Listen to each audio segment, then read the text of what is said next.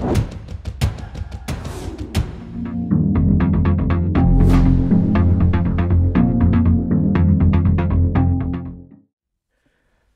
welcome to this episode of The Martial Truth.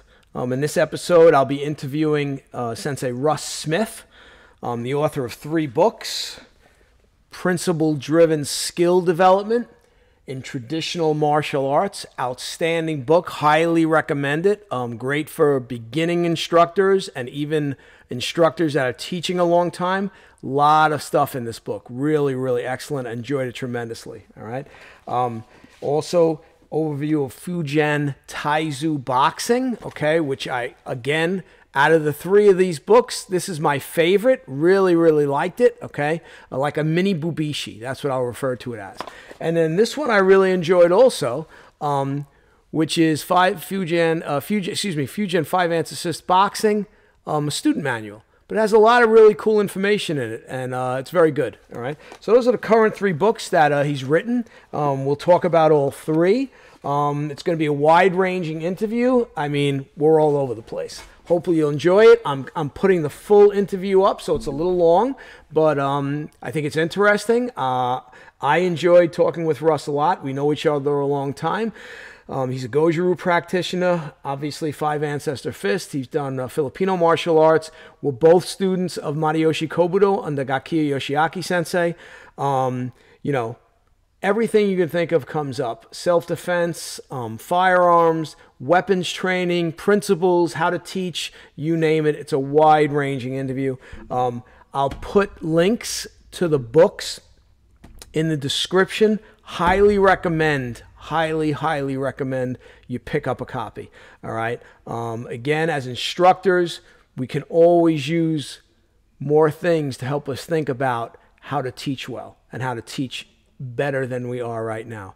All right. So as always, please share the podcast. Please smash that like button. Helps with the YouTube algorithm. Consider becoming a monthly member. All right. It's a very low price for members only content, including this podcast, which you get commercial free.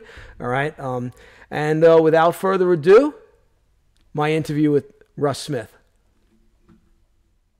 So I did read all 3 books. Oh, That's awesome. why it took a while. Awesome.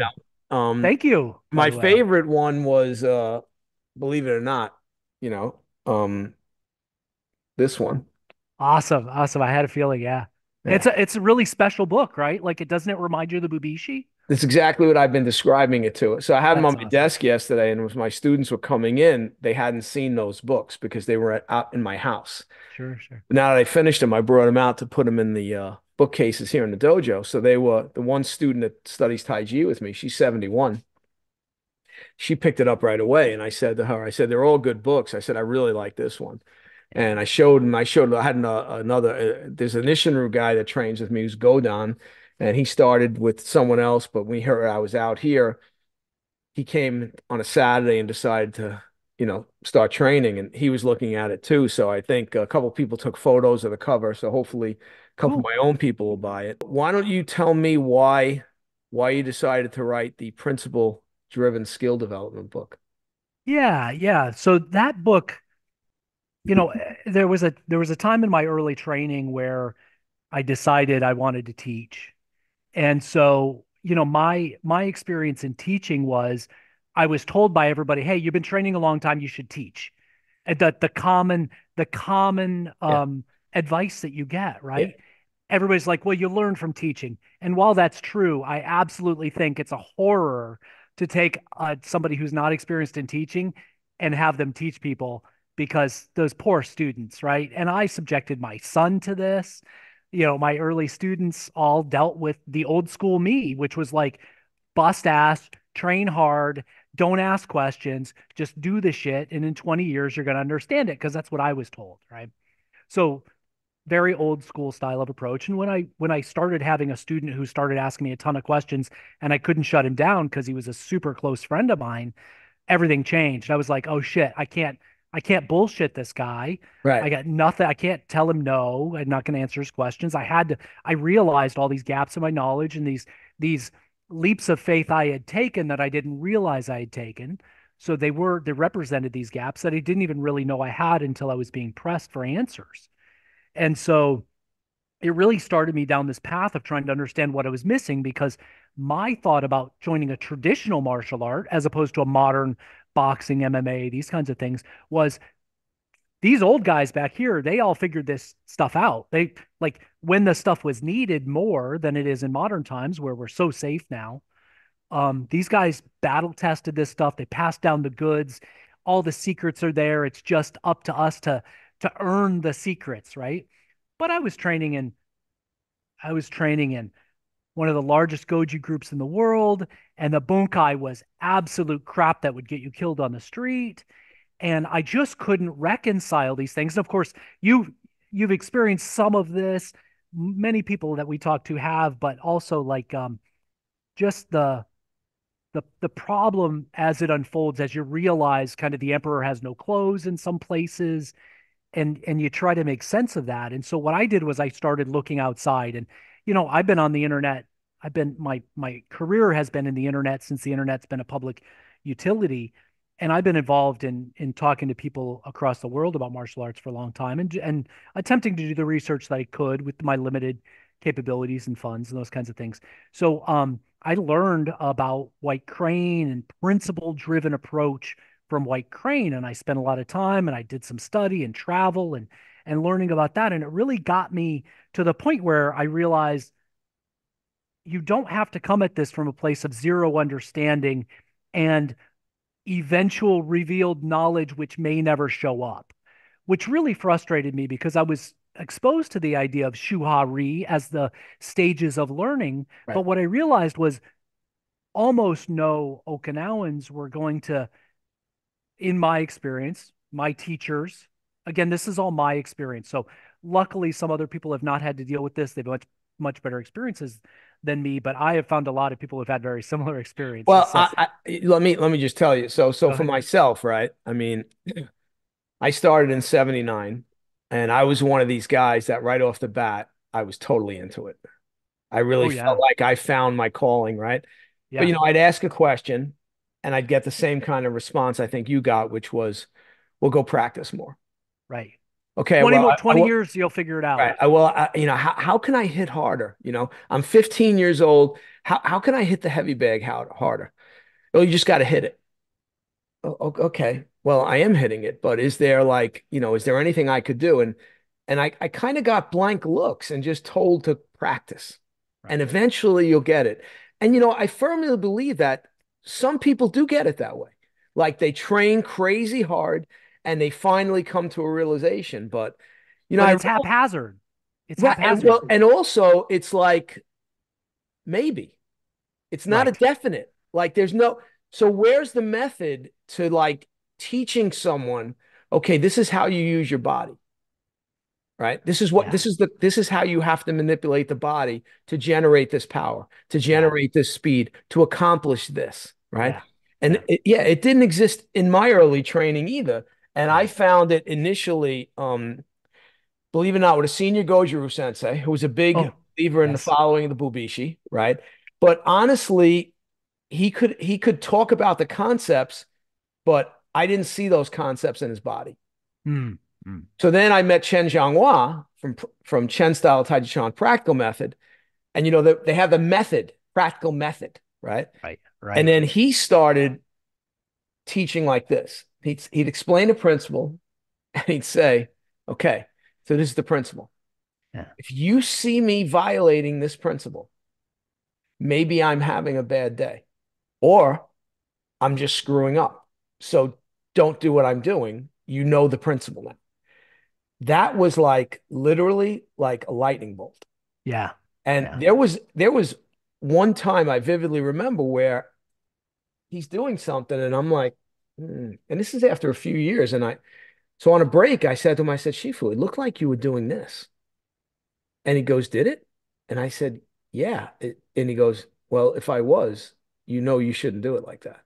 So again, this is a few years later after Yeah. initially introducing this concept. Yeah. And again, he's telling me, "Listen, I can make a mistake.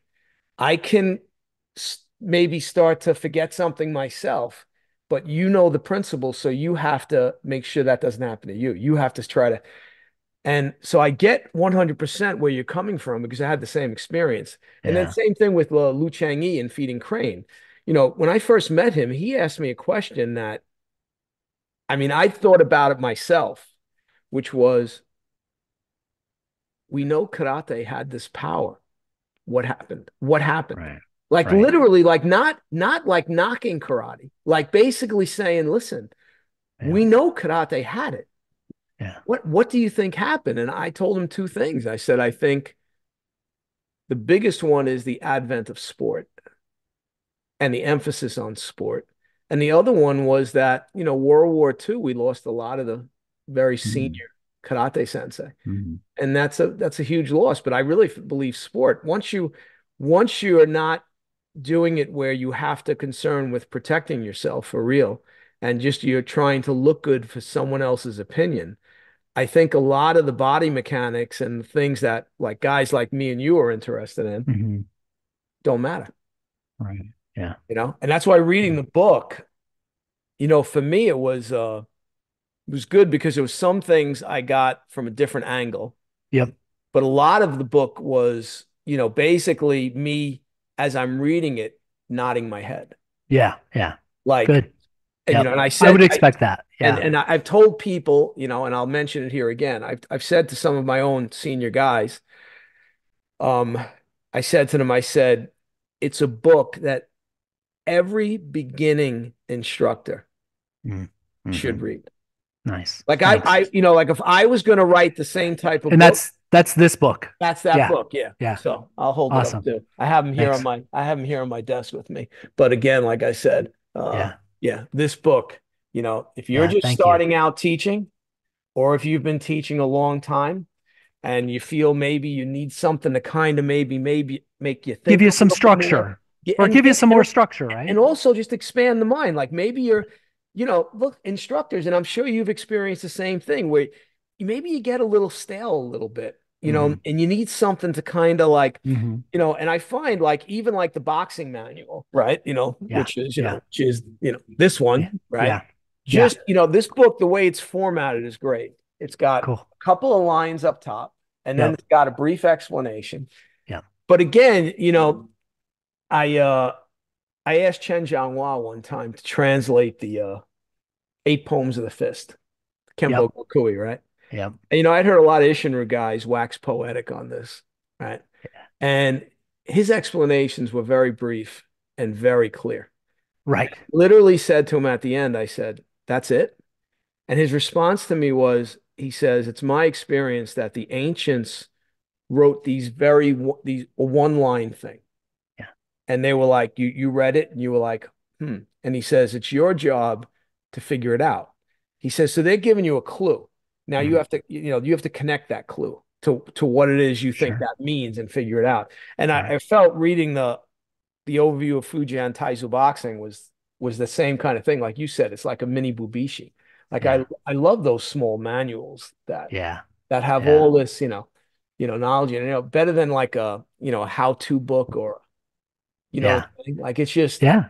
those things you can bring in and you can really expand on in your classes and do different things with it, right? Yeah. Yeah. So yeah, but I thought the principle driven book, if you're a beginning instructor, I mean, if I had had that book, and I'm Oh sure yeah. I know you wrote it, but I'm sure your thinking is if 100%. right, if when you started teaching, if you had saw that a book like that on a shelf and you had read it, Yeah. Well, it would this is what I expected to be taught.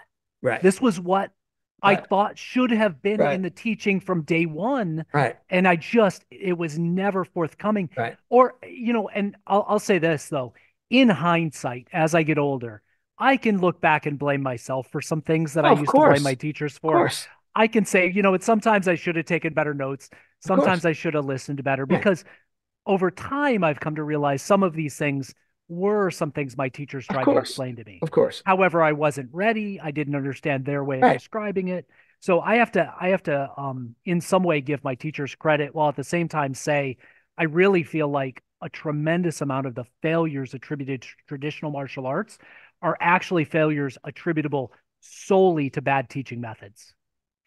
I think the arts contain these 100%. things, contained them in different ways and different times. And I think either teachers were too stingy, they didn't understand, they didn't force pressure testing, they assumed the student would take on the burdens of these things.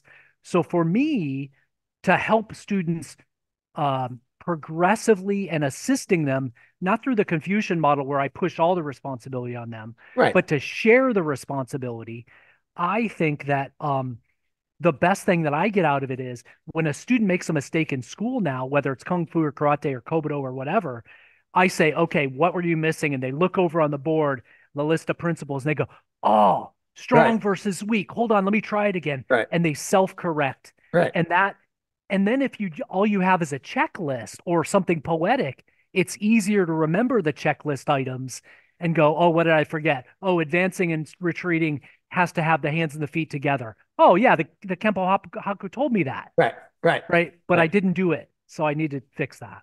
So it's interesting when I left the school in New York and I told them 2 years ahead of time. I said, I got all the black belts together. I said, I'm letting you guys know now I'm moving to Arizona. And I said, this is not a drill. This is happening. This This happening. is happening. Yeah, So make a decision, decide what you guys want to do.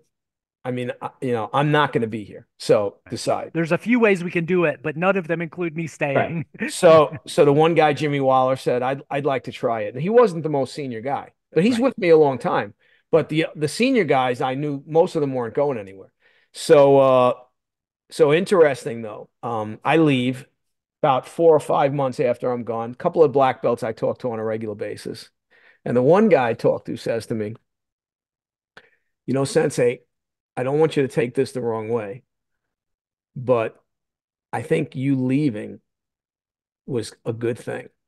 Right. And I said, and I knew why. And I said, Yeah. but why, John? Why? And he goes, well, when you were in the room, if we had a question, we just walked over to you and you just gave us the answer. But now, if we're looking for you in the room, you're not there. And now we Yeah. look at each other and go, okay, we got to figure it out. And the Yeah. way they figure it out is through the principle-based approach I gave them, right? And, so now, when I go back, I'm seeing steady improvement, right? And I Yeah. think in a way it was good for them because it forced them to Hmm. take a hard look at that and Yeah. use that as their basis for learning, as Yeah. opposed to relying on me. Yeah. And it's one Yeah. of the things I see with a lot of people, in the different arts I teach and study is that um, they want to rely on the teacher so much instead of taking a step back and saying, okay, well, my teacher's not me. My teacher's body's not like mine, right? His brain isn't like mine. Like I've got to figure this out for me. And Yeah. again, if you take a principle-based approach, then that's very possible. You're But if giving them the tools to succeed. right, but if you mimic, Right. all you do is mimic. And mimic is fine for the first few years. Like I tell people all the time, if you can get your isshin-ryu karate to the point, where you look like me, that's pretty good. However, I want you to get your isshin-ryu karate to the point where you look like you doing really good isshin-ryu karate, right? Nice. And that's Yeah. whatever art, right? Yeah. But I think, one of my favorite sayings in the last few years is principles over personalities. Yeah. Yeah. That's good. Yep. And, it's you see it all the time. You Yeah. see where people are attracted to a particular teacher because Right. he's funny, Sure. Sure. they like the guy, Yeah. and And there's nothing wrong with that, there's but you nothing don't, wrong with that that. can't be the cornerstone on which No. it all rests. No, because you don't last. And you Right. you come to an eventual place where you realize, okay, well, shouldn't I be learning more? Like I don't know about you, but when I made black belt, right? I was told the whole time that, well, when you make black belt, you really start to learn. That's what everybody says, right? Mhm. Right. I made black belt and I wasn't being taught anything. Like I Right. was like, okay, well, if you're a sixth degree or a seventh degree and I'm this pissant first degree, right? All right, well, okay, so What's the next level of I'm ready curriculum? now. Let's go. And there was And the nothing. answer, and the answer is, oh, there's another kata. Yeah, yeah, Another kata? that's it. That's Right, right. yeah. So like even when I first went to Okinawa and I trained with Master Shimabuku, I did Seisan And when I finished, he said to me, "Why are you doing it like a white belt?" I was a second degree black belt. And I looked at him and I was like, I don't even know what he meant. And Yeah. then he I'm started, just doing what I was told. Isn't right. that right? And then he started showing me and, you know, told me, don't stack the hands. Like you're a black belt. No, just move into it. Do like this and do like that. And that's what I realized. So, like for beginners, I teach the Strict reference way. point karate. Yeah. But then Classical timing. once they make black belt, I start showing them and changing things. And like Yeah. that's when their eyes go like this. Well, wait a second. Like, Right. I'm like, well, yeah, but you had to get to this point. You Yeah. have the foundation. Now we're going to show you how to move freely. Now we're going to show you how to do things that a lot of other people in isshin don't do because they don't Yeah. know it. They're still Yeah. stuck in that original First way year. of doing it. First Yeah. year training. Yeah. Yeah. And I'm sure it's the same thing you see in Oh goju-ryu. yeah. Oh, 100%. Yeah, Mariyoshi Kobudo too. I mean, Oh, totally. now like with Mariyoshi Kobudo, I mean, it's a mess. Yeah. Well, I teach Mario Shikobudo and I teach extending the weapon quite early. And people Right. are like, that's Mario Shikobudo. And like, Yeah. of course it is. You aren't meant to stay 1/3 for your whole life. Like that's yes, learn that, but we've got to progress beyond that and know the alternatives. And I don't know about you, but I find students have a bit of a challenge with this model because when they ask a question, the answer isn't straightforward, do X, right? The Right. answer is do X here, do Y here, do Z here. And it's a little challenging for students, but if you get them into the culture of learning, and I call it owning their own study, Right. owning their own training, you've got to somewhere get them cut the apron strings, kick them out of the nest in some way, and say, look, I'm giving you this and this. You've got to develop from here. This is your preference. Now, understanding that the principles, some of them are kind of immutable, some of them are really preference based. Right. So, are you more of a kicker, more of a striker, more of a Right. grappler? Right. There are principles that speak to those different preferences. And that's why we have different styles because of different Right. preferences. But the human body's the same, conflict is the same. And it is true. People have, especially Westerners, they have a hard time with variations. Yeah. So they like, and Well, some people will say to me, well, why don't you show it this way right off the bat? And yeah. my response is if I show it this way to you right off the bat, you're going to be all over the place. Yeah. You're not going to learn a Yeah. specific way to move the body. And eventually, once you get proficient at that more basic way of moving the body, now you have the foundation, now you have the structure, now you should be able to move freely. You And know, oh, I'm sorry. no, no, go ahead. You know, in the bunkai craze 10, 15 years ago, let's say, maybe more by now.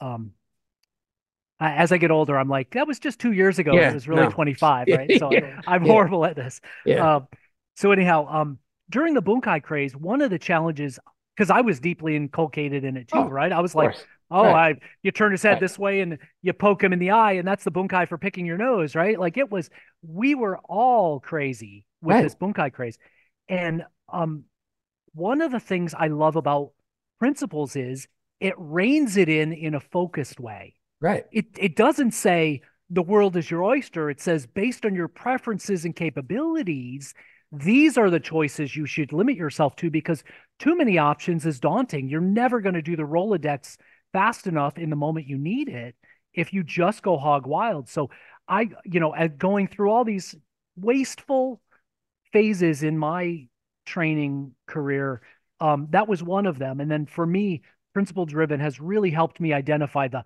12 or 15 things that really matter the most and Well, the 10 other things that are preferences. And so then I can understand the core and the fringes clearly, and I can see any other art now and put it in good context. And so I tell my students, I say, hey, look, I've done a lot of cross training. I I will never stop you or recommend or frown on you cross training, but I hope through my better teaching you'll need less of it. Do it because you love it, right. but don't I hope I do a better job and you don't need it like I needed it. Yeah, so with the whole Bonkai thing, what started waking me up was, I became a police officer. Yeah. And like just to give you an idea, I just saw an article in New York where last month in the whole New York City transit system, because originally I was a New York City transit police officer, Right, the right. whole transit system, they said there was about 146 felony crimes. system wide. So that's Right. like 10 or 11 precincts. And when I got on, my command alone did 400 felony crimes a month. So this to give you an idea of how dangerous it was. So I'm not kidding you. There were nights where I had three Did fights. did crime increase that much, or was it enforcement got better, or No, it both? was crime increased, and then they decided, which eventually they'll decide again in New York, Yeah, yeah, yeah. to crack the whip, Yep, yep. make there have be repercussions for these criminals. Yeah, yeah, So yeah. we were basically told to go out and lock everybody up, and we got a handle on it, and crime went down, and New York became a great place. Now it's a dump again, but Mm. it's but my thing was from a martial arts standpoint, I got on the job, and I had like in the dojo, nobody could do joint locks like me. Mm. And the first time I went to do a joint lock, it didn't work the way I wanted it to work. So, again, I took a step back and I said to myself, well, it can't be this technique because this technique is found in every friggin' martial art across every culture. It's got to be the way I'm doing the technique. So then I went back into the dojo. I took a couple of my harder core students, and this is going way back. I'm like 24 years old, and I'm like, okay, so this didn't work, and there's got to be a reason this didn't work. And we worked on it, and I came to a conclusion. I thought that I figured out what the issue was. And then from that point on, every time I used that technique in actual combat, it worked. Now, it might not have worked the same way each time, which that's in combat, that's just the way it goes, right? That right, yeah. But No two punches are ever the same. yeah, and the thing was for me, being in all those fights, and I was in hundreds of fights, right? Really changed my martial arts. And then we had a situation in the dojo. We had, 6 to 10 police officers training. Mhm. So a guy would walk in and go, listen, last night this happened, and this is what I did. It was okay, but and then we would literally dissect it. So for like 10, 15 years That's running in awesome. dojo, it was a combat. Laboratory. Yeah. And then what are we doing? We're looking at the kata.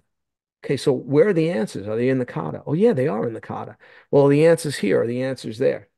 But you can only understand that in the kata when you know something about fighting. Right, right. It doesn't it doesn't come from you practice the kata to I was told by one of my teachers, practice the kata until the kata does you. When you need it, it's just going to show up. And I No, don't it's have that not. kind of I know, No, I it's know. not. I don't have that kind of faith. So No, it's unfortunately, it's not going to show up, I know, right? I know. I mean, the In thing, some rare cases, yeah, you get of good course. value, but Right, it's not, but it's, 20% efficient compared to like starting from the other right. side. And the thing is, you talk about teaching, like even now when I teach, I'll take a move because it's true in the Chinese arts. The Chinese arts don't have one application for a move. Right. I Right. mean, they have multiple. Right. Like Chen Jianghua, my Tai Chi master, says all the Yeah. time, if you don't have a vivid imagination, you cannot reach high levels of martial art.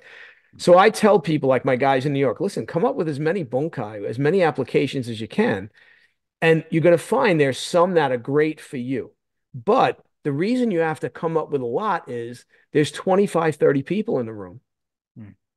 and the ones you like are Yeah. not going to work. I'm 5'7", right? Yeah. The guy that's 6'5", the ones I like, maybe don't Yeah. work for him. He might need one of these other ones I Yeah. figure out that I don't Yeah. even like, Yeah. but I'm going to You show know, it anyway. in the book, the way I try to address this is through the term I call stretching.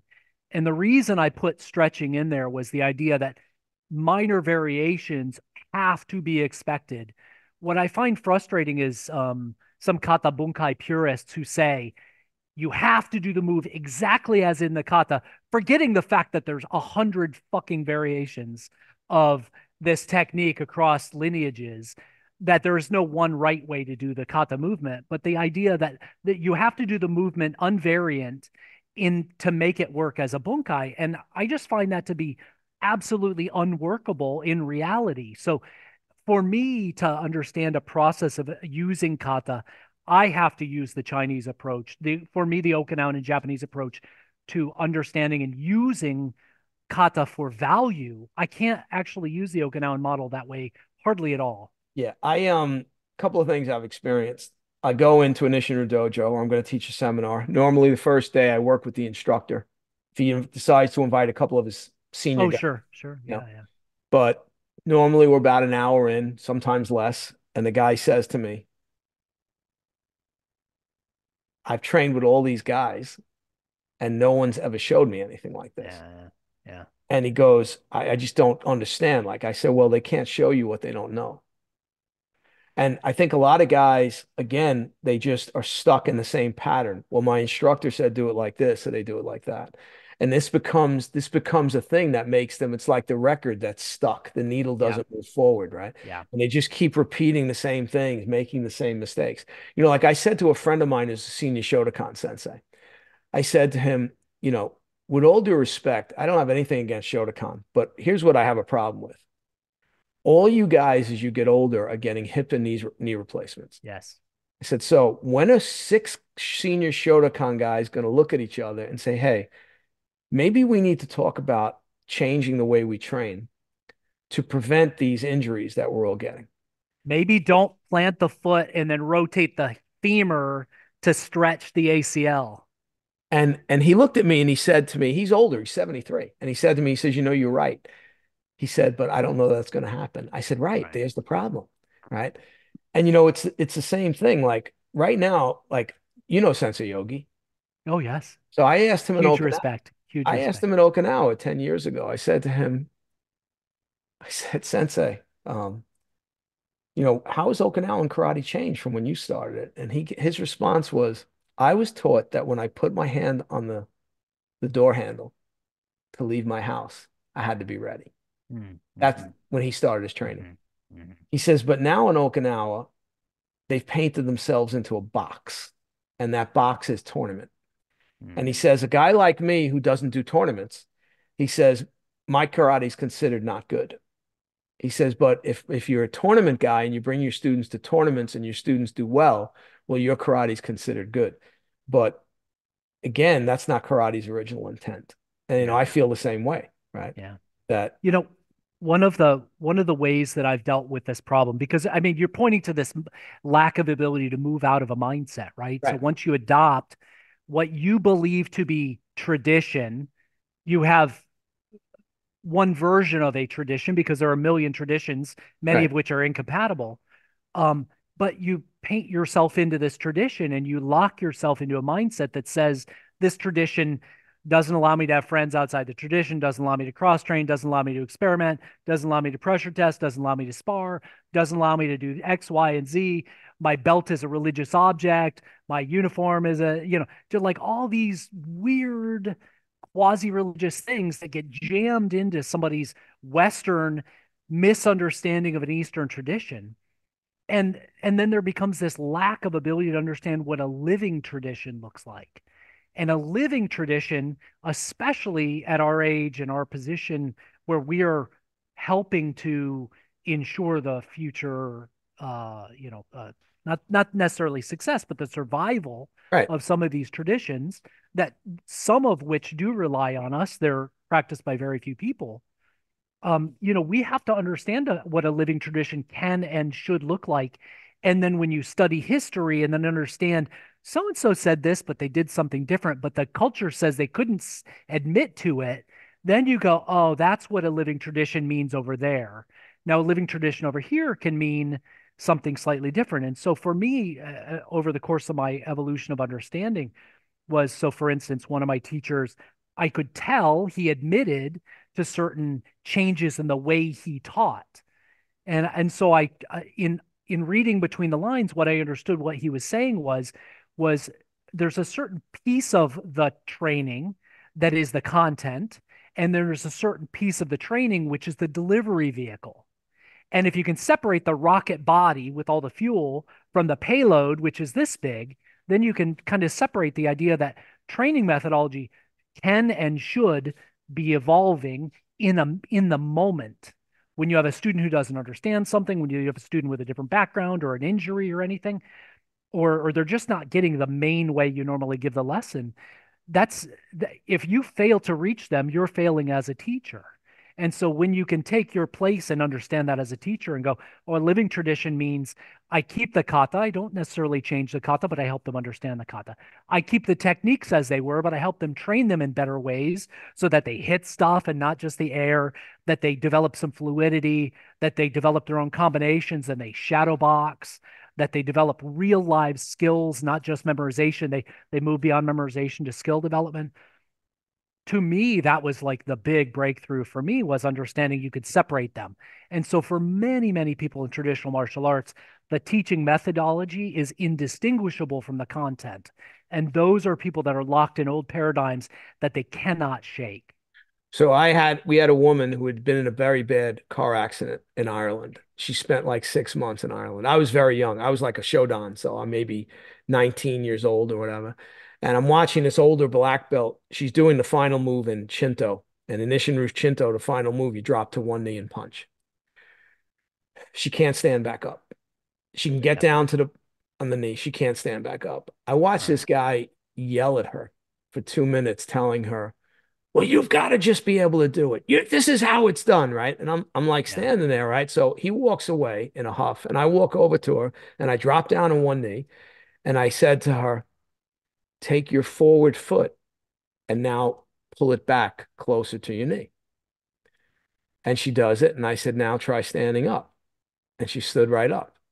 And she looked at me, and I looked at her, and she looked at me and she goes, I can do that. I said, why can't you do it? I You said, have to do it. you have to, right? Like, and I Yeah. use that as a story in my when I teach because Yeah. of being stuck in that Yeah. mindset we're talking about here, Yeah. Yeah. where no, no, no, it's got to be exactly like this. Oh yeah, but okay, but I have knee replacement now. Like, Yeah. well, it doesn't matter. You still have to do it like that. Because my teacher said it was done like that. Instead of it being adjusted for every individual. And and Yeah. I'll give you another story relating it to bunkai. I know for a fact that when the Marines were studying with Tatsuo Shimabuku in Okinawa, that they'd go up to him, like let's say a Marine went up to him in one class and said, hey, Sensei, you know, how do I use this move in the kata in a fight? And Tatsuo would show him something. Or he would say to Sensei, could I do this? And he'd go, yeah, Johto, good, right? Okay. Now the next day, another Marine would come up and the same exact move. He would show the founder a different application. He said, Sensei, could I do use this move like this in a fight? And Tatsuo would go, Johto. Now those two guys, 30 years later, are in a room together at a seminar, and they're going, Proclaiming their truth. I'm literally watching them argue. Yeah. Argue. Yeah. No. Tatsuo told me it's done like this. No. Tatsuo told me it's done like this.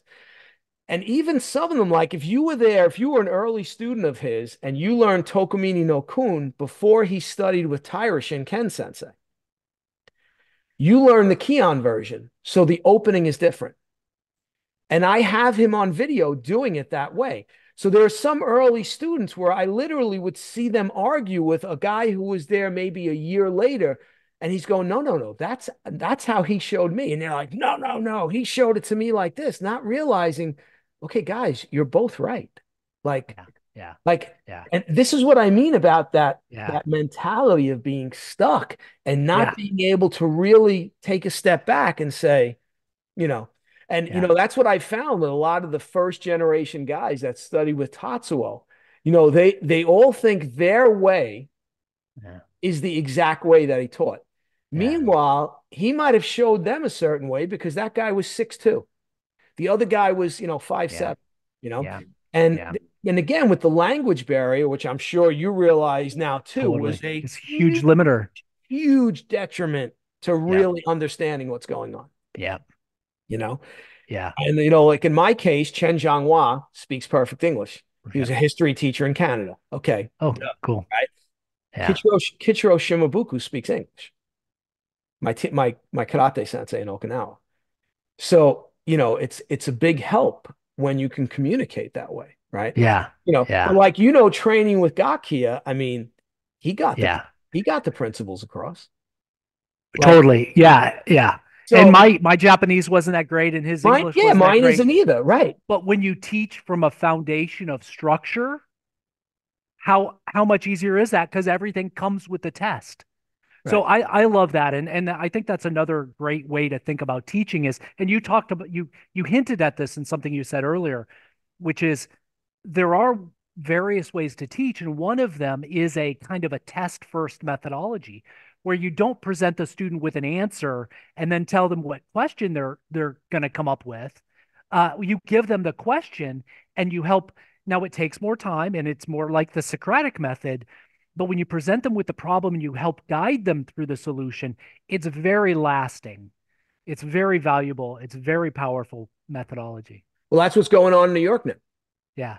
You know what I'm saying? Yeah. Leaving, like, what's going to happen? I mean, Yeah. right. Because, I built something for which I didn't even realize. I literally got a letter last week in the mail from Kichiro Shimabuku in Okinawa. And I Yeah. was like, why is he sending me a letter? He was congratulating me on the 40th anniversary of my dojo. Oh, that's awesome. Congratulations. Thanks. It's funny, but I didn't know it. Yeah. Yeah. Yeah. I didn't know it was the 40th anniversary, right? Oh, But very he thoughtful of he him. knew. Yeah, it Yeah. was great, right? Yeah. But again, you build this thing and then you leave it and you give it to somebody else, right? And you're Yeah. curious to see, well, what's going to happen, right?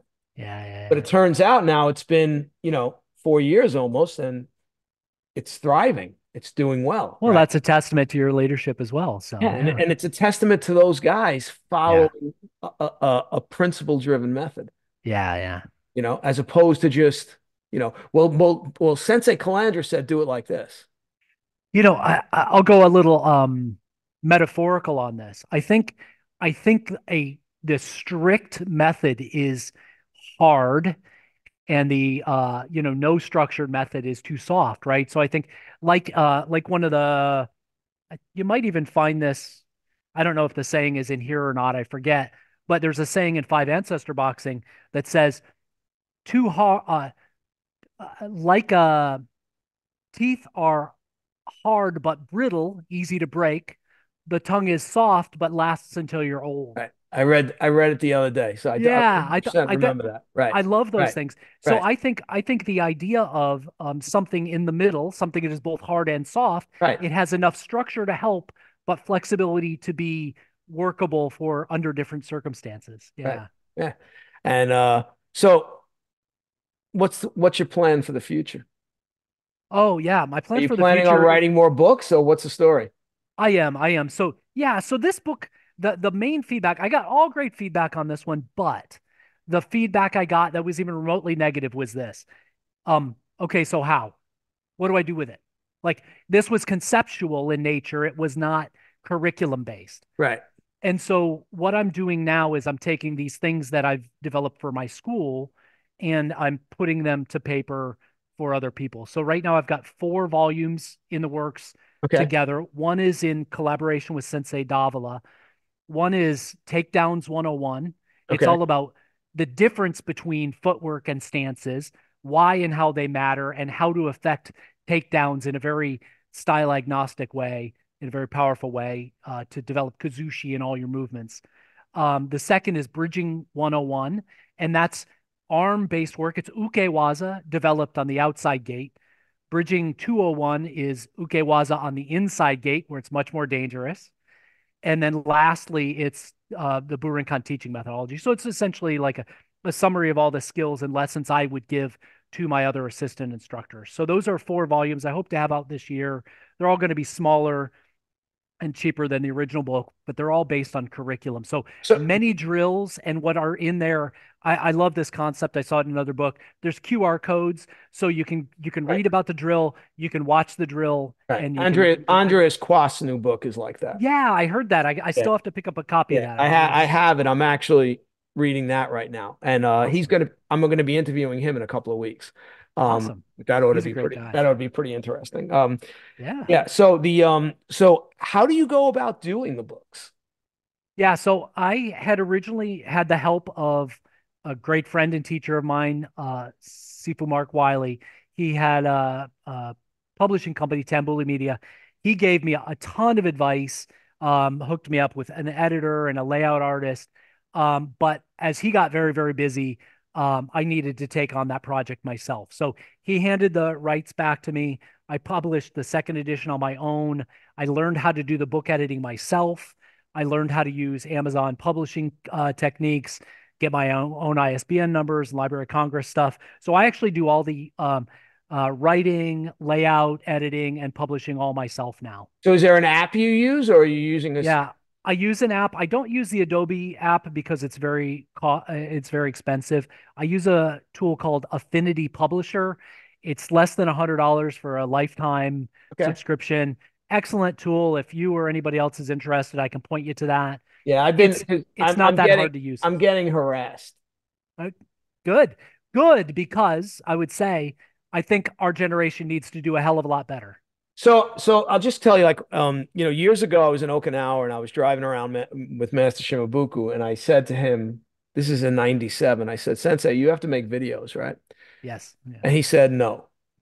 And I looked at him and I said, "What do you mean no?" I can be very frank with him, right? So I said, "What do you mean no?" He goes, "No." I said, "Sensei, you've got to make videos. Like, you Yeah. have to make videos." He's like, "No, there's enough old men on video doing isshin-ryu karate." And that hit me, right? And I was like, That's a thing. that's kind of he's got a point, right? So he looked at me and he said, "You make them." And I looked at him and I said, "Me?" He said, "Yeah, you do it." So I had there were a couple of my students in the van. I turned and looked at them and they call like shrug their shoulders like this, right? And I said, "Well, Sensei, if I do it though, I'm gonna do like my fighting techniques, you know." And I made them now. They're 25 years old, 30 years old. I made them, but he said, "No, it's okay." So I did the first one and I sent it to him.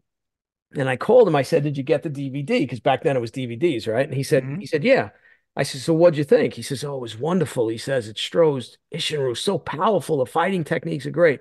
I said, "Yeah, That's I know, awesome. Sensei, but it's kind of like more my type of fighting techniques. It's not like," and he goes, "No, no, it's great. You make more, keep doing." So I release it, and a couple of first generation guys said to me, "That's not isshin that's Calandra."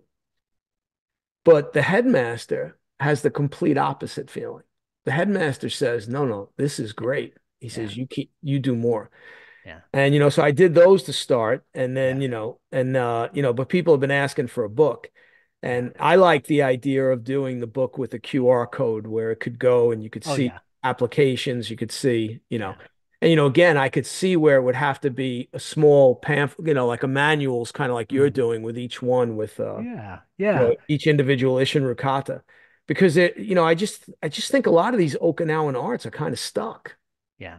Yeah. Like there's no, there's some guys, but like even certain guys in Okinawa who people think their bunkai are fantastic. Like a guy like me looks at it and goes, "Yeah, it's okay, but it's Maybe. it's still not realistic." It's Yeah. and again, not all bunkai has to be realistic. You could just do it as a training thing to get you to move a certain way and think Sure. about certain things.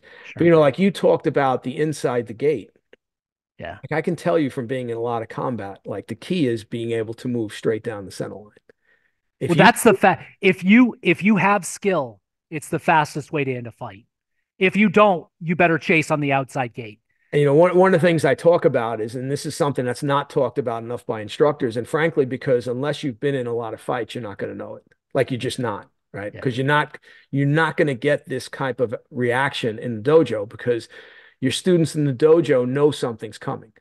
No Well, matter how and much you think they don't, they know something's coming. They know you're going to do something, right? yeah, and very few people in Okinawan karate across the board train against multiple punches on a regular basis. It is almost always singular punches. So super important to learn how to shut down that second hand before it becomes a Yeah, problem. and we do like so like I can tell you that, like predators who attack you, when they throw a punch, they're so used to violence, they're expecting that punch is going to land.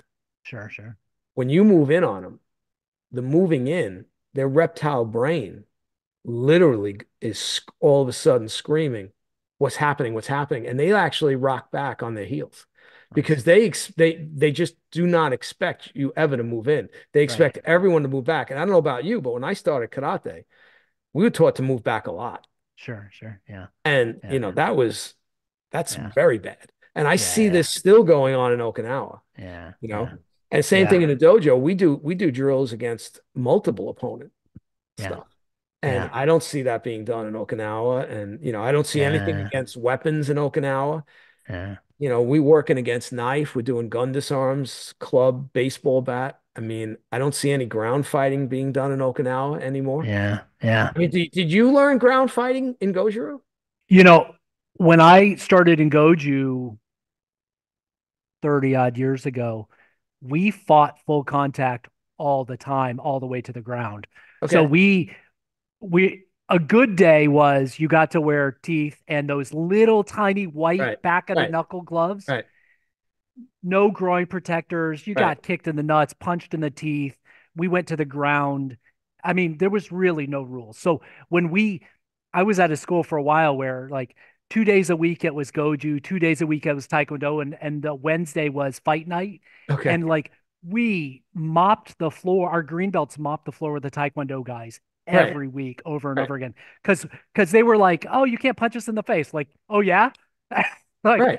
it was just like we always fought super hard. So at least for us, there was an influence of Peter Urban on Goju in the US from an Okay. early time. And so there was always a lot of hardcore fighting in Yeah. Goju from the early days. So I'm not like that so much nowadays. I'm a lot Well, more I don't think it's healthy. progressive. I mean, Yeah. I'm not someone, I don't allow contact in the dojo, knowing that it's going to happen sometimes because it's Yeah. martial arts. It's like I tell people, you play tennis, you're going to twist an ankle.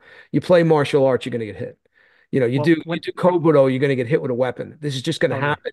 Yeah, But we're going to try not to have it happen. Are exactly. you familiar with the book Karate Shortens Your Lifespan? I've heard of it. I haven't read it now. Yeah. All It's right. Thanks. it's written by a couple of doctors, and Yeah. Yeah. it's pretty interesting. And Yeah. McCarthy and I have had this thing about karate is it's supposed to be holistic. And then when you look at some of its practices, it's Right. not too holistic, right? So I've Yeah. tried to change my Yeah. mindset in terms of that. As Yeah. I've gotten older, trying Yeah. to prevent people from causing the long time inflammation and damage to the Yeah. body that Yeah. I see, Yeah. a lot of people doing to themselves, Yeah. And Yeah. just going back, like I know Tatsuo taught ground fighting techniques to these Marines. Like he didn't have Mhm. a lot of them, but I see what he taught in terms of the that brief curriculum when those Marines were there, 8 months to 13 months for a Mhm. tour. And he had like 3 to 5 knife defenses. He had 5 or 6 ground fighting defenses, which You don't want 100 techniques. well, right, You want, but my yeah. thing is like I don't see that on Okinawa anymore. I'm Mm, never seeing an Okinawan sensei having a guy demonstrate a knife defense. I'm never seeing him on the floor with a guy on top of him right. showing like okay, Right. like why? Because Yeah. they painted themselves into the box of sport.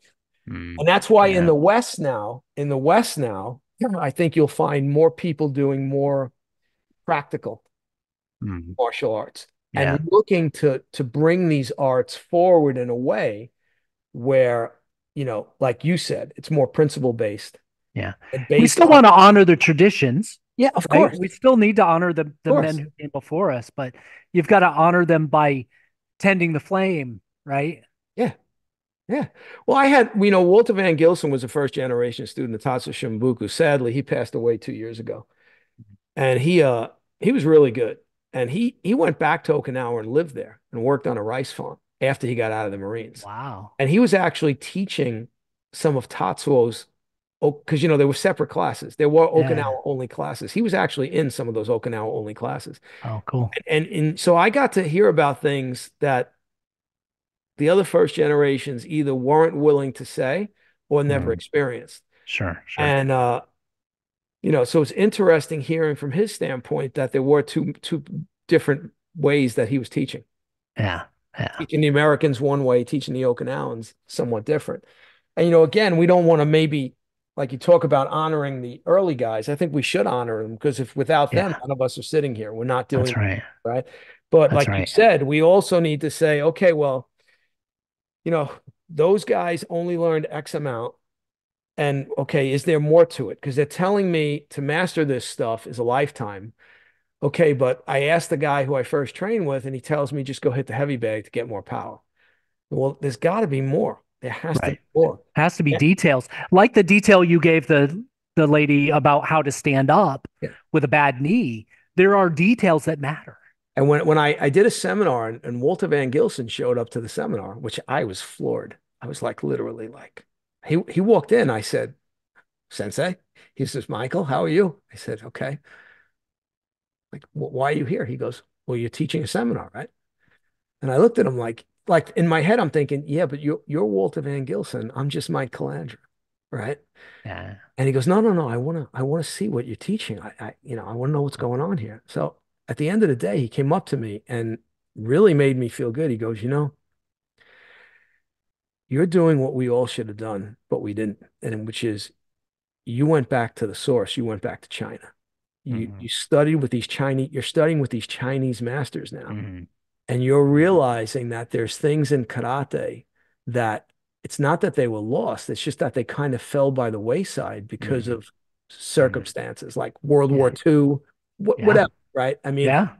and now he said to me, you're bringing that back in to the Okinawan martial art. And he Hmm. goes, I'm looking at you and I'm like, wow, this is what we should have done. Like, we Yeah. didn't realize we should have explored the Chinese side of things. Yeah. And you can say what you want, right? Yeah. But like, I don't know how old Five Ancestor Fist is. They're How about 200 years old. okay, so Chen style Taiji, we know 400 years in Hmm. terms of where we can verify it. Hmm. Chen Jianghua, myself, we probably think it's a little older than that, but let's say Hmm. 400 years. You know, I mean, 200 years, 400 years, we know karate is not as old as everybody Right. would like to think it is. Right. Right. It's just not. Not at least not the current styles, right? Those are all No, very modern creations. 100%. And, but we always hear China, China, China. And then we look at karate and I'm like, well, where's the China? Now I realize there's a lot of China there if you realize where it is and you emphasize it, right? Yeah. But, so I think, yeah, you got to acknowledge that certain Yeah. arts that are older had a Yeah. lot of time to Yeah. develop. I see this in some of the video clips that you post that I've watched.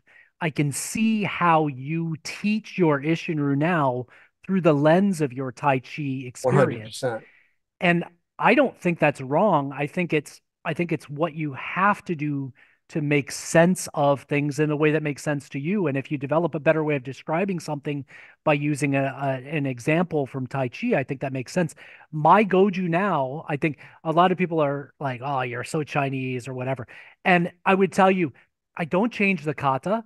Right, I don't add new techniques. If I bring in a drill from Five Ancestor or White Crane, I tell you it's from there. right. But all of my teaching methodology is heavily influenced by my understanding of how Chinese martial arts are taught or how I learned them. Not that Chinese martial arts are a monolith and they're all taught the same way. They're All right, not. But it dramatically influenced the way that I teach, such that it's here's a concept, here's an example, go play. right. And if some people are so fucking serious about what they do, if you say the word play, you Oh, you get they well, get I all use the panties word in a fun. wad. I use the word fun, right? Yeah. Like I Yeah. literally, I was asked by a senior teacher, why do you waste your time doing Kobudo? Yeah.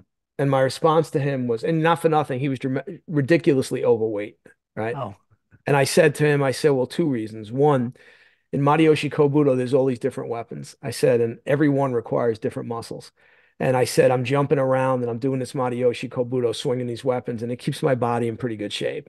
I said, but it's a lot of fun, like and a it lot of and fun. it makes your karate better And, anyhow, I and think so. you got to look at it from my standpoint. I'm a guy who, for 22 years, risked my life and engaged in more combat than any modern karate guy right? And so I'm deadly serious on the self-defense aspect. Yeah.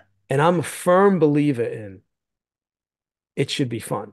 Like Yeah. Yeah. training has to be fun too, because if it's not, Totally. it Totally. gets a little kind of, it Totally. just, it's, it, You know, there was the first time we met, you said something, and I've actually held on to this. It was actually a really valuable little piece of a little saying that you said. You said for real self-defense, the the one thing you really need is the mental ability to push your finger through somebody's eyeball. yep.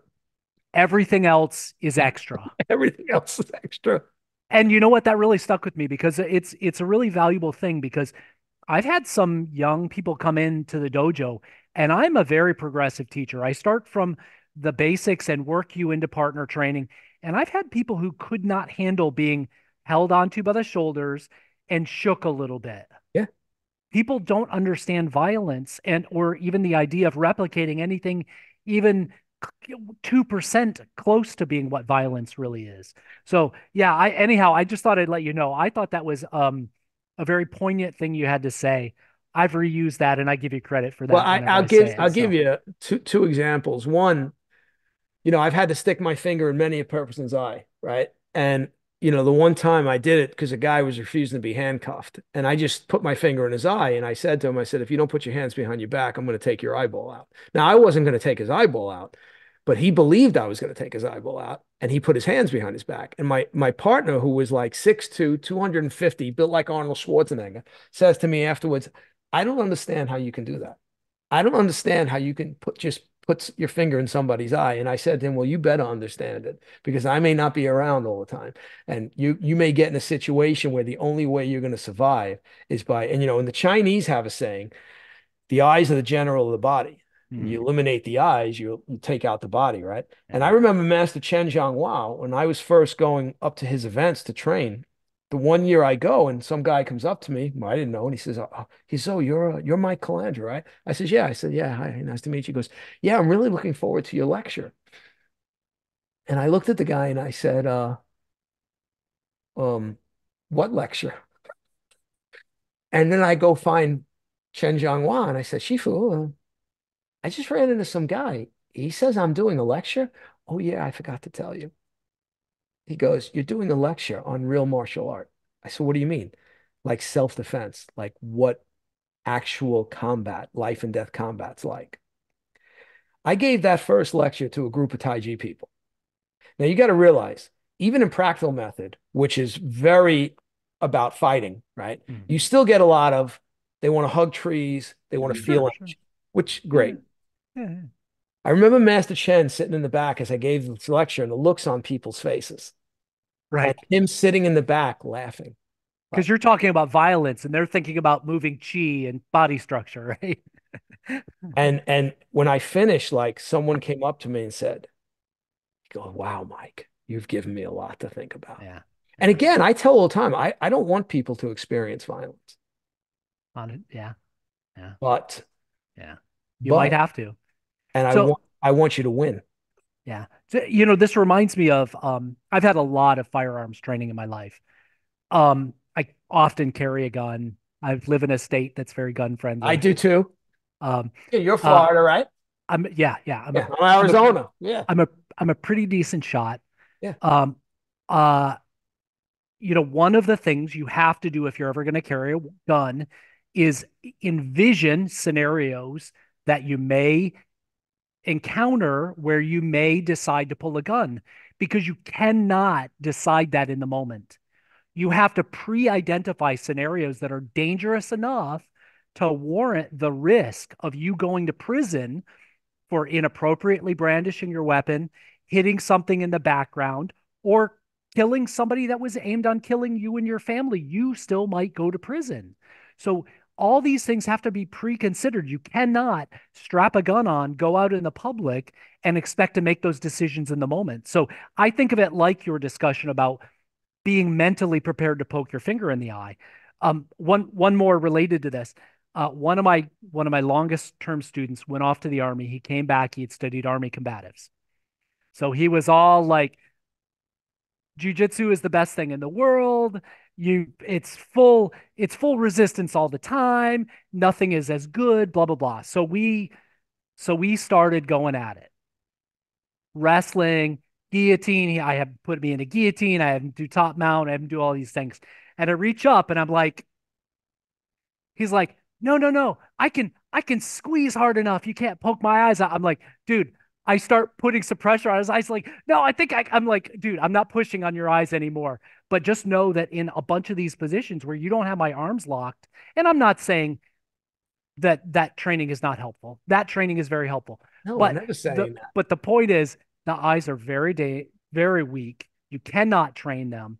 As you know, in these arts, they are a potential source of ability to defend Yeah, yourself. well, So I had, you got to, again, 22 years as a police officer, I would get guys that would come in and the training officer, they ask their training officer something, a rookie, and the training officer would say, go talk to Calandra. He's the martial arts guy. So they'd come and they'd say to me, I've been doing Taekwondo for all these years and I tried to use some of the techniques. It's not working. He goes, no, he says, I'm doing martial arts and it's not working. I said, well, martial art. He goes, Taekwondo. I said, well, it's not a martial art.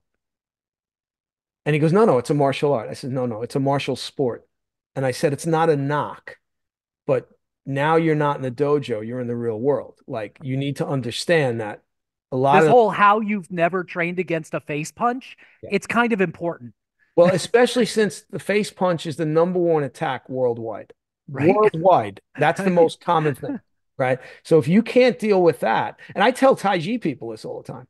Okay, like how often are you training against someone trying to punch you in the face? Well, no, no, we do a lot of the push hands, the wrestling push hands. Okay, that's great, but that's yeah, probably not what you're going to deal with. You're going to deal with someone trying to take your head off, right?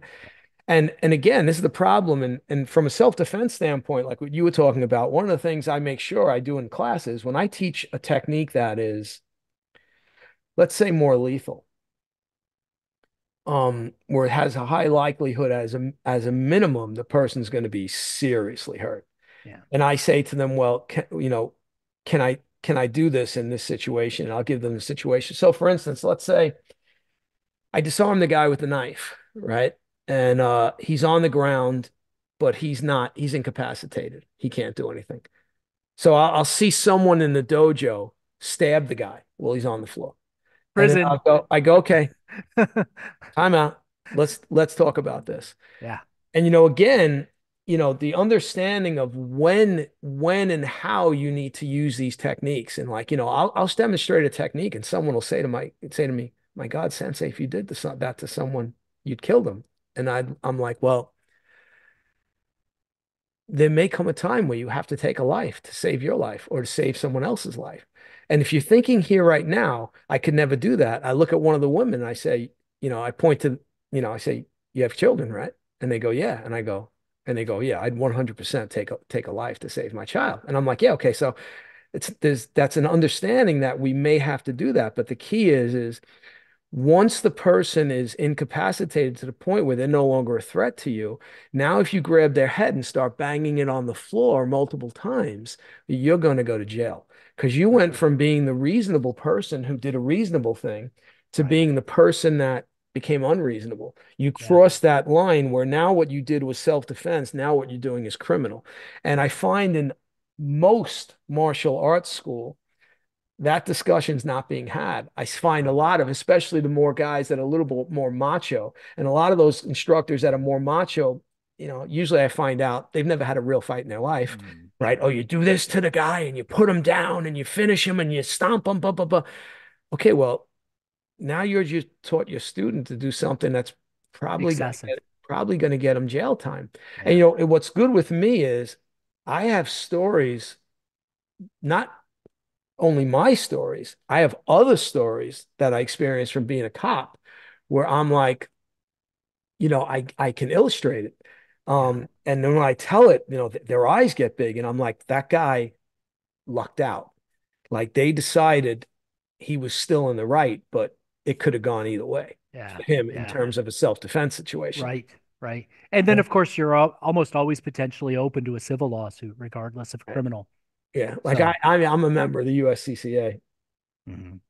Yeah. because it has the self-defense insurance. Yes. It's a good idea. And I recommend it to everybody, because Yeah. again, it's not just firearm self-defense. Yeah. It's any Yeah. self-defense Yeah. situation. Yeah. You It's know. smart. It's Yeah, smart. I You're going mean, to need, I mean, if you encounter law enforcement through some self-defense situation, you are encountering law enforcement, you are encountering the legal system, you are likely to go through some very painful and expensive expensive. process. Yeah. And So, again, in myself, I have a lot of experience. yeah. I know what to say. I know how to act. And I still have the insurance Stop, because of the stop, cost. stop, drop the weapon. Yeah, because of the No, cost. no, no, no, no, Yeah, no, no. yeah, yeah. Because of the cost, right? Yeah. You engage in some type of self-defense lawsuit, you're looking at a lot of money. Oh my gosh. Yeah. And probably you're going to spend time in jail more than likely. Yeah, well, you're gonna initially, right? Yeah. Yeah. Till you But can again, post a yeah. bond. And Yeah. but yeah, it's Yeah. It's and scary. these are some of the things that, besides teaching the stuff, Yeah. some of the things that if you're going to teach it from a self-defense standpoint, I think it's incumbent upon every instructor to have some knowledge in those regards. Yeah. Like Yeah. now being out in Arizona, I'm not as up on the Arizona laws. Sure. So, but my son's a Phoenix police officer. Oh, cool. So if a Congrats. question That's comes up, I'll, yeah. Well, I you have him come into the school and give a yeah, lecture at or some point, I right? ask him, I say, hey, what's the story with this and this? And he goes, no, no, Dad, it's basically it's pretty much the same as New York. It's this, Mhm. it's that. I go, okay, Yeah. It's but force continuum, yeah, justifiable level of force, yeah, those things, right? you Did know, you fear for your life? yeah, These kinds of yeah, things. you Yeah. know, but And so I don't know if they have castle doctrine there, like, yeah, I don't, I'm not even Florida sure if years they have ago. cat. I mean, Arizona is like, Yeah, I think it's more like Florida in this respect. when you get your concealed carry here, you can conceal carry all kinds of weapons. It's not Yeah. just guns. Yeah. Yeah, in So, Florida, they went constitutional carry not long yeah, ago. yeah, So you don't even need the CCW yeah. anymore. And for Yeah. people in New York, it's hard for them to comprehend when you're walking around someplace where so many people are armed. But there's, like my son said, my son's on 8.5 years. He says, I've never had an issue with a legal carry Right. owner. Right. Well, that's the thing, right? All the Yeah. issues are predicate felons that are gun Hmm. prohibitive. Hmm. Those are the guys we have issues with. We've never Right. had an issue with Right. a legal gun owner, a carrier Yeah, that's allowed. And that's what totally. people understand. And I tell people this is the same with martial arts, that when you get these abilities and you start to get pretty good, you've got to realize, okay, I gotta not involve myself in bullshit over Right. bullshit. Right. Like the guy giving me a look, the Right. guy saying something to me, yeah, that's got to roll off you. Like, Yeah. Yeah. the guy Well, and tries to another harm you, yeah. different story. Yeah. Another thing that I found over the course of my life is just generally one of the wonderful side effects of training in martial arts and developing the confidence through the hard training is sometimes you're getting close to a situation and your body language and your look can shut things down in a way that words are unnecessary. So I found this to be true in a lot of cases in my life where luckily things never got to that point just because people realize you're not a victim. You're not the right kind of victim. I had things where I grabbed the criminal and he started to resist. And I immediately put him in a joint lock. And he went, okay, okay, okay, okay. And he immediately put his hands behind his back. And then we get to the Nice. command and I'm doing the paperwork and he's sitting there looking at him and he goes, I know who you are. I kind of look at him. I Oh, go, man, who am I? You're that jujitsu guy. And I'm like, nice. what are you talking about? He says, oh, I saw you fight one of my friends, one of his criminal friends a few months before. Oh, And wow. he said, my friend picked up his hands and I never saw anybody take someone out that fast. Right. And he looked Nice. at me and he says, I thought you looked familiar when you approached me. And then when you grabbed me and I started to resist, I realized, oh my God, it's that guy, He's having flashbacks. which was Nice. good because I didn't have to do anything. I didn't have to hurt him. I Right. didn't have Yeah. to turn him into a pretzel. Right. Yeah. And you say about the way you carry yourself, in the Yeah. beginning, even, you're learning and you're realizing, like I tell people, I would go to put someone in, try to get them in a joint lock because my goal is to handcuff them, right? Hmm. Hmm. And it would take maybe three or four techniques. Then Hmm. as I got more proficient, boom, one technique, they were done. But then what happened was the, I don't know if you want to call it energy, the presence, Hmm. like the criminal's a predator. So Hmm. he seeks out the weak one in the pack, right? Like 100%. the lion doesn't pick out the zebra that's snorting fire and Right. shooting lightning bolts. No. He looks at the Exactly. guy that's limping a little bit and goes, that's Yeah. the guy I'm going to get, right? Right. And the predator does the same thing. And in the case of the body language, the predator reads it and says, okay, wait a second. This is not the guy. Yeah. I want something easy, not Yeah, this hard. is not this is not going to go well. I better just kind of get with the program here, right? And Yeah. I tell my students that, eventually in the beginning, you're not going to have that presence, but eventually you're going to have that presence, and that Yeah. presence can prevent a lot of problems. Yeah. The guy in the parking lot who decides for whatever reason, is going to give you a hard time, and then you kind of look at him a certain way, and he realizes, oh, Yeah. okay, maybe this is Yeah. this is a mistake, you know, Yeah. and that's a good Back thing.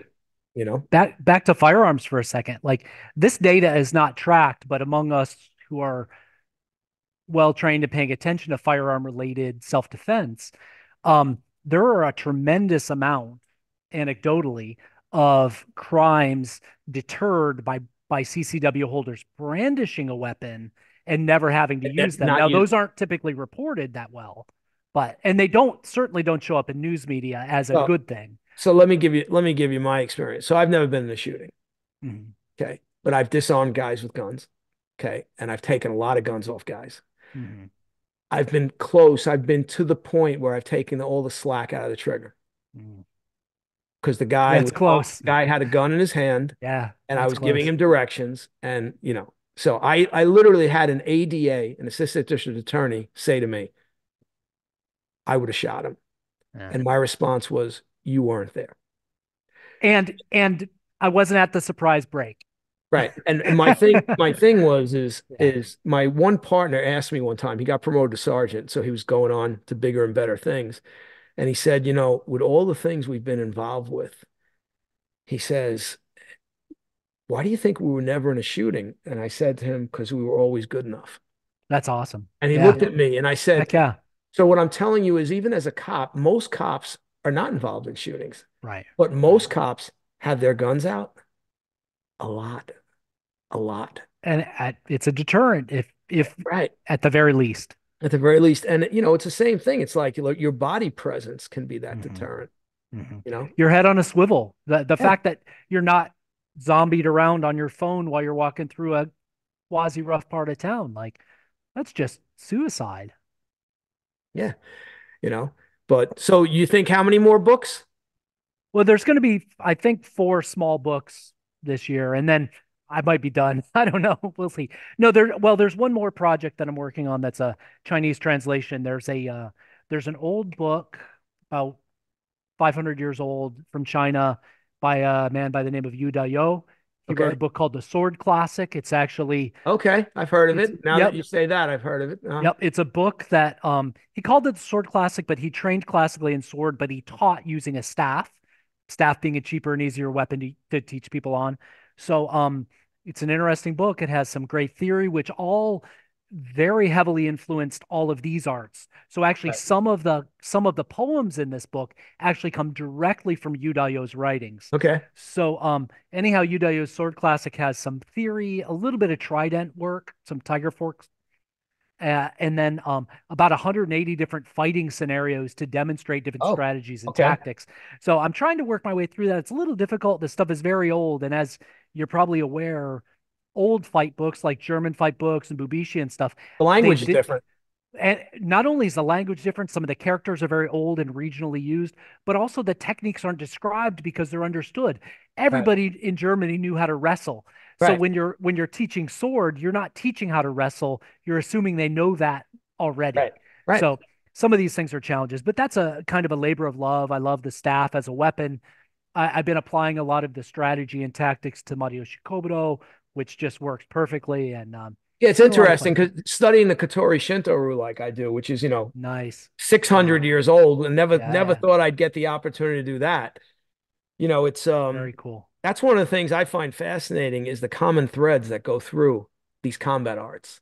Yeah. Like if you're doing an art and that those common threads aren't there, you got to take a step back a little bit, right? And for me, like I don't see a lot of contradiction, Right. Yeah. and I'm sure you're probably finding the same thing. I do feeding Yeah. crane, and again, the method of generating power to me is the same method as Taiji. And Nice. it should be the same method in karate, right? That's cool. It's Yeah, using the body at a high level, right? yeah. Yeah, for me, one of the most important things is timing and understanding how an art understands and teaches timing as it relates to the maneuvers. This is why I think it's fair to see that a lot of people say, well, block punch karate is like first grader level because it's actually divorced from combat timing for the purposes of developing body power and structure and coordination. But the timing of any art in its true method for application is significantly different because you have to have simultaneous defense and attack in any art to make it actually combat effective. And the question is, how does your art do it? Right. For And me, I is think looking at the kata, a lot of the answers are there. yeah, yeah, I mean, the kata virtually never steps back. yeah, yeah, I mean, just yeah. It's almost always moving forward. The Tai Chi Yeah. form is always moving forwards. Yeah. Feeding crane is moving forward. Aggression. You have to have And aggression, right? the So, five ancestor fist stuff yeah. I've seen you do and other guys do, I'm like, Yeah. oh, I don't see Yeah. them really stepping back. No. It's and that's Yeah. the difference, I think. And I think there's a little bit of a change going on. I think you have now kind of two camps in the martial arts, which is the I want to do this in its original method for self-defense, hoping I never have to use it, but that's how I'm going to train. I'm going to train as though this is real and it's going to be real. And this is more interesting. It's not, it's not that, well, I'm going to score a point, right? Mm, And then you got the guys that are doing it as pure sport. And mm. they're doing martial arts as a sport. They're all only interested in competition. And God Mm. bless those guys. My one Sure. student in Yeah. isshin-ryu in London, that he's got a sport-oriented isshin-ryu karate school. God Yeah. bless him if that's what he wants to do. So long as we're all clear about everybody's goals, it's all good. We can Right, all have different right. goals. But I think you have now guys really realizing and trying to look for the principles Yeah. and look for, well, how do those principles help my art? Yeah. Like, okay, what I was initially shown was great, but now is there How do I more? make it work? How And do it I has, it train it? has to How be do I make more, it work? right? Yeah. Yeah. So, so again, I'm going to hold up these three books. Oh, thank you. So, my favorite. That's cool. It's a small translation of a Twempu, which is like the Bubishi. It comes from around the same place. That was the first one. Thank you. If you're a new instructor, please read this. Please don't make the mistakes that the rest of us had to make to get to where we are now. And if you're an older instructor like myself, it'll still give you a lot of food for thought and things to think Oh, about. thank you so much. And this one we didn't really talk about, right? The box, Yeah. the manual for Five Answers for Fists, Volume One, right? Which Yeah, this again, go ahead. I liked it a lot. There's just, again, for me, I don't have to study the art, but I can read certain things and I'm just like, oh yeah, I like that. Oh yeah. Oh, well, yeah, that's Yeah. something I can, you know, mention or something I can, oh yeah, that applies in this Yeah. I do and that I do, That's why I think sometimes I think guys need to expand their minds a little bit and look to read some books that are way outside of their so-called comfort zones you Makes know sense. Yeah. and realize that there's a lot of good stuff out there, and the book doesn't have to necessarily be a how-to book. Right. It can be a book that makes this expand a little bit, makes you Yeah. think about the principles they're talking about there, right? Yeah. And how can I bring that into my martial art? Yeah. I learned, at this stage of my life, I learned few tricks or techniques or kata that really change my training.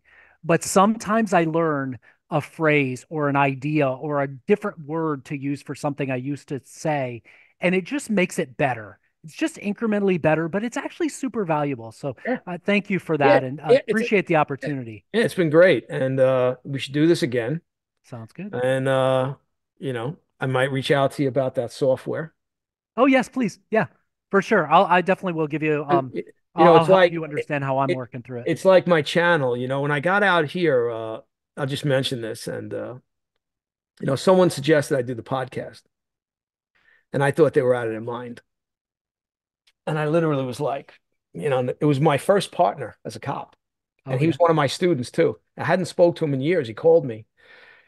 He says you should do a podcast. He says nobody in martial arts has your real fighting experience, and he says there's a lot, you should and I initially I thought about it for about a month, maybe a little longer, and then I bought a mic and I attached the mic to the desk and I just left it there.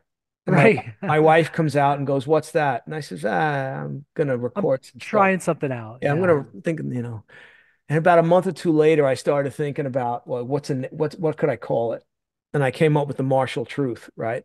Yeah. People ask me, how'd you come up with that name? I said, I just was bouncing around things. It came up. I said, oh, that'll be a good one, right? I'll speak the truth to martial arts. And then I had to come up with a first podcast, which was, who are you training to fight?